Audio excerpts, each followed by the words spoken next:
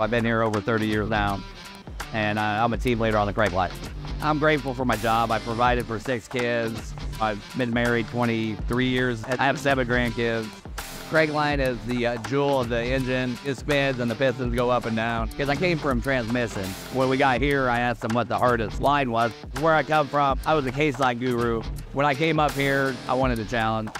I've launched 7 different lines, like the 8-speed case, 8-speed transmission, and the expansion. Initially, you have a plant layout. You know where everything's gonna go. So as all the equipment's coming in, you know, you're coordinating with the vendors and the installers, and you bring in the electricians and they wire everything up. When you bring it alive, it's like a Frankenstein thing.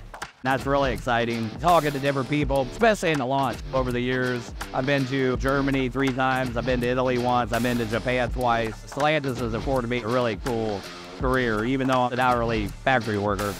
It's phenomenal. We'd work 10 hours, but on the weekends, I got to go to Munich for Oktoberfest. I got to see all the castles, and then climb Mount Satyama, the second tallest mountain in Japan. I've experienced a lot of cool stuff.